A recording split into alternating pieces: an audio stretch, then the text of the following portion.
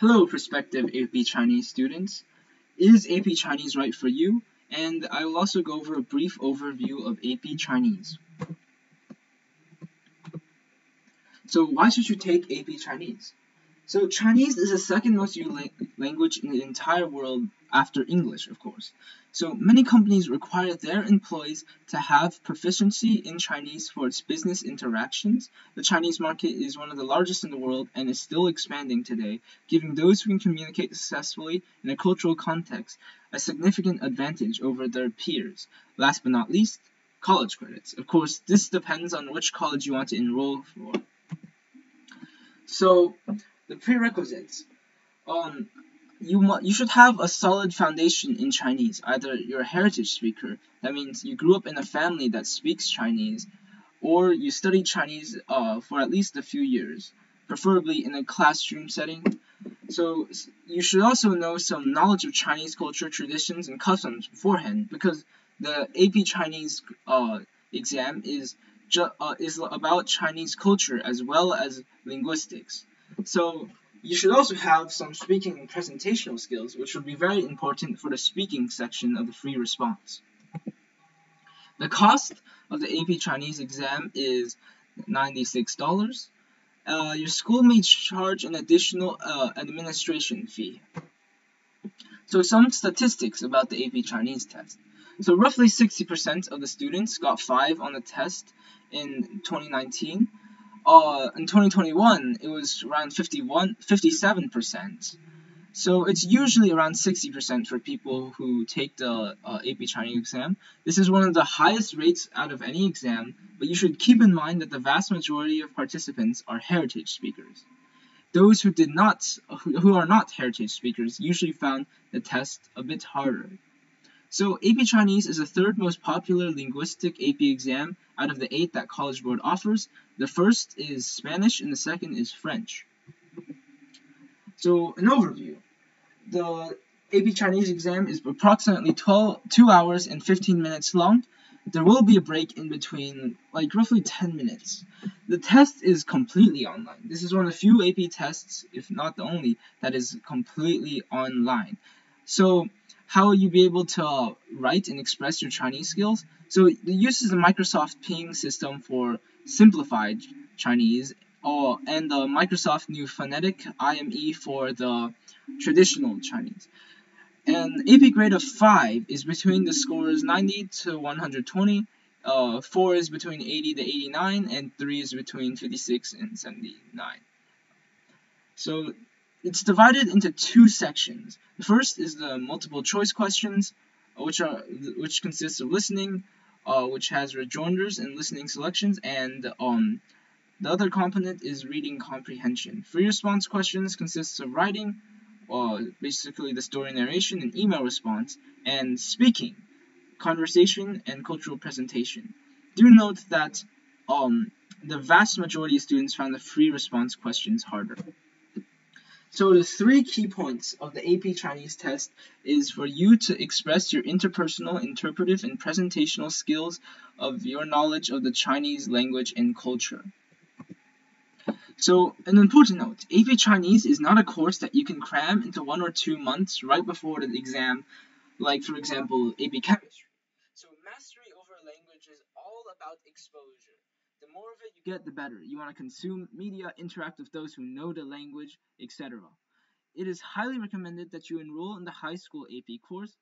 The reason for this is that you'll get 250 extra hours of exposure, excluding the homework, and your teacher can help point out mistakes that you make for the free response parts and make you a better student as a whole. So let's first go over the first section, which is multiple choice. It consists of listening and reading, each respectively 25% of the score. So first up is the listening rejoinders. It's 10 to 15 questions, 10 minutes, 12 points, and you have to select the most suitable ending for a conversation that is played. So you want to practice for this by consuming Chinese media, like anything. You can watch a news broadcast, maybe watch a Chinese drama, as long as you're consuming Chinese media and you're understanding how people within the Chinese language interact with each other. This is all about your interpersonal skills. So the next is the listening selections.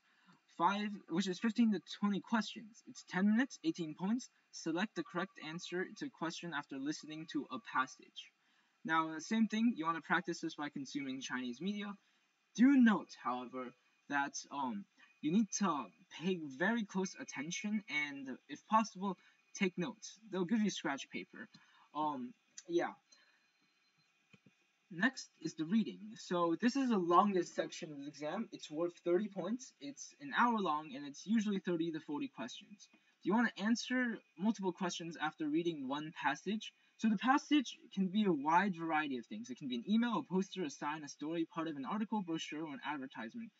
Do be aware that some signs require you to have a cultural understanding. For example, some traffic signs. So also, if you don't know a word, that's usually fine. You can use context clues to make it up. To the right is an example of a letter, and question number 13.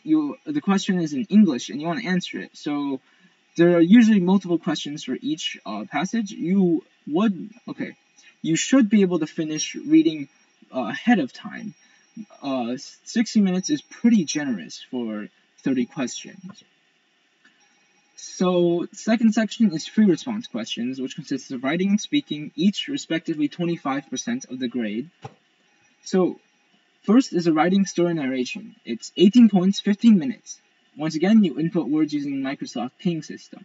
The advantage of this is that you don't have to memorize all of the Chinese letters. I know Chinese is a very complicated language with a ton of characters. Because it's pinging, all you have to know is the phonetics of a letter, and you just have to be able to recognize it. So, for example, you see the example on the right.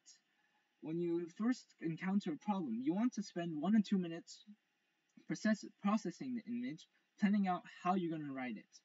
Next, you want to write it for 12 minutes and spend the remainder of the time editing. Editing is very important because grammar and spelling mistakes will cost you quite a bit of points. This tests your writing skills and your use of aspects of the Chinese language such as idioms.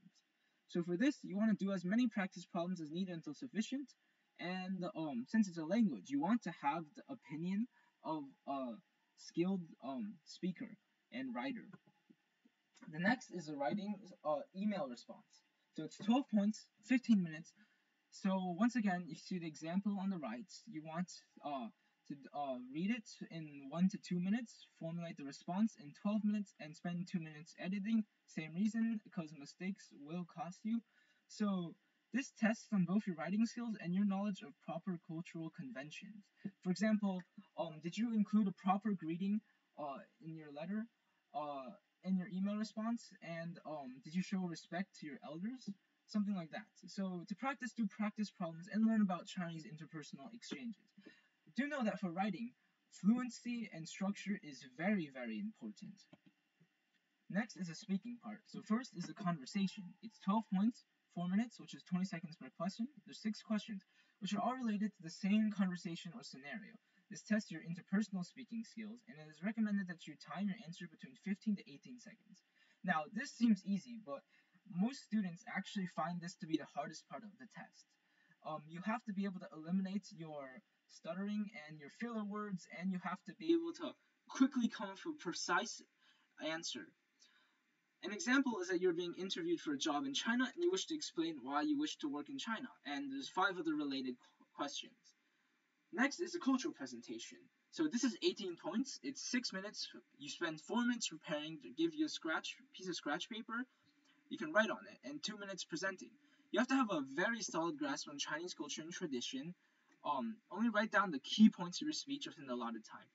Do not write down your entire speech. First of all, there's probably not enough time.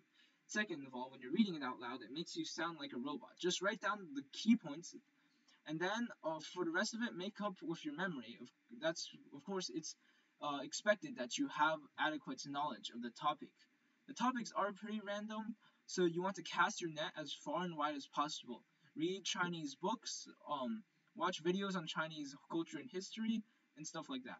So make sure to state the significance of the topic. This is very important. That's like half of what is expected.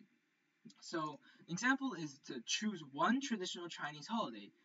It can be Lantern Festival, Dragon Boat Festival, Moon Festival, Chinese New Year. In your answer, describe this traditional holiday and explain its significance.